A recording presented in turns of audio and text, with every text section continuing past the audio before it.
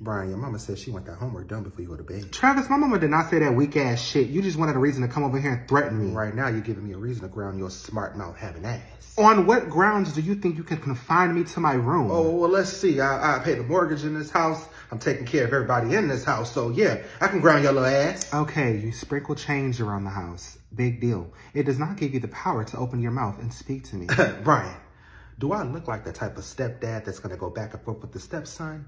No, I'm going to just call your mama. My homework will be done before I go to bed, Travis. 10-4, that's a good copy.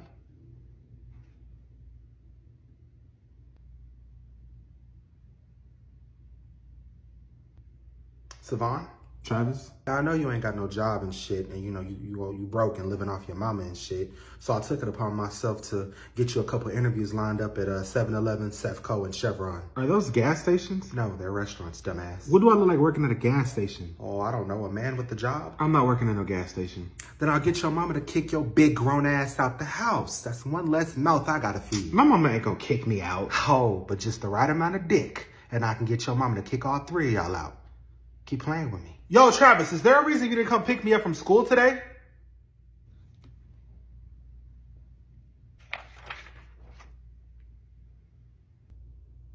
Curry, don't nobody gotta pick you up from school, boy. You ain't no damn kid. You're a teenager, capable of taking the bus and walking. Okay, bitch, and wait till my mama found out I had to walk home. And she's gonna ask you why you didn't take the bus, stupid. I'm done with this conversation. The last stray dog my mama brought up in here, me and my brother sent his ass back to the pound. You'll be next. Travis, all you have to offer my mama is back shots and money. And all y'all have to offer y'all mama is a headache, a stroke, and some damn grandkids. I wonder which one of us she'll get rid of first. My mama ain't choosing no man over her kids, Travis. Oh, well, let's talk about the type of kids that Tamika Jackson has. Her oldest is a bum with a kid that she takes care of. Her middle child is gay, and that alone is a bit much. And her youngest child is the most disrespectful child on the planet. All three of y'all should have been swallowed. Wow. I can't wait to tell my mom the shit you say to us. And I can't wait to lay her down and make her forget. Now finish that homework, little motherfucker, before I send your ass to a gay conversion camp. Yo, Travis, don't get too comfortable in this house. You've only been here a month. Savon, I'm so comfortable. I ate y'all snacks in the pantry. I'm so comfortable. I'm going to talk to y'all mama about claiming all three of y'all on my taxes. You can't claim me. I'm 19. With no pot to piss in. Savon, you can't even claim yourself. Shut up.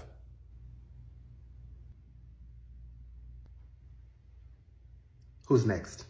I hate you. I hate you too. All three of y'all, as a matter of fact. Kyrie, if you got any homework, I suggest you start doing it now. I ain't doing shit. Kyrie, I will break your PS5. Do I look like a back and forth stepdaddy to you? Shut up!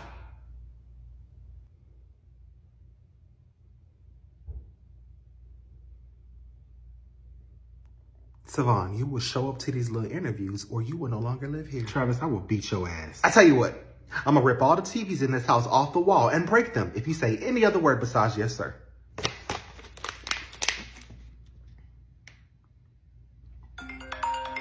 Oh, there goes my queen right there. Hey, baby.